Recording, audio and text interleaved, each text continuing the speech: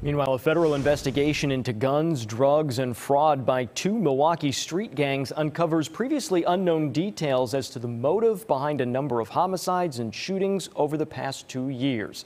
And as Fox 6's Bill Miston explains, a gang feud started in part because of the desecration of a gang member's grave. Back in September 2020, mourners were gathered here at this funeral home near 43rd and Townsend. Police say it was that ongoing feud that ended with 7 people being shot and wounded. Now, newly uncovered court documents reveal what started that feud and where that investigation led federal agents, including looking into bank and wire fraud. Shattered glass in a bullet-riddled funeral parlor. 7 people injured in the hail of bullets. Mourners were there for the funeral of 26-year-old Braxton Taylor.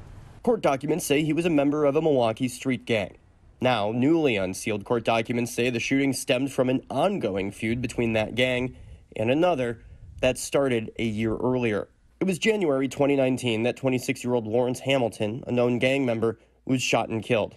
His grave later desecrated by a rival gang. Investigators say the desecration of Hamilton's grave and memorial is what started the violent feud. Milwaukee police say his murder and the funeral home shooting are still unsolved. Since federal court documents say multiple homicides, shootings, and illegal possession of machine guns are suspected to be associated with the ongoing gang feud. The gangs have been under investigation by the ATF, Milwaukee police, and FBI since February of last year, including this man, 31-year-old Akeem Hudson.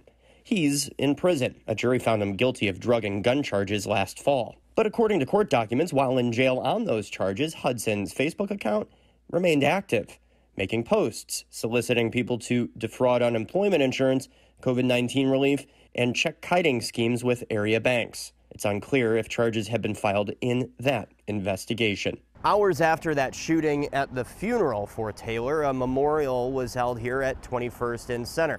That memorial, too, was interrupted by gunfire when a woman was shot and wounded in the head.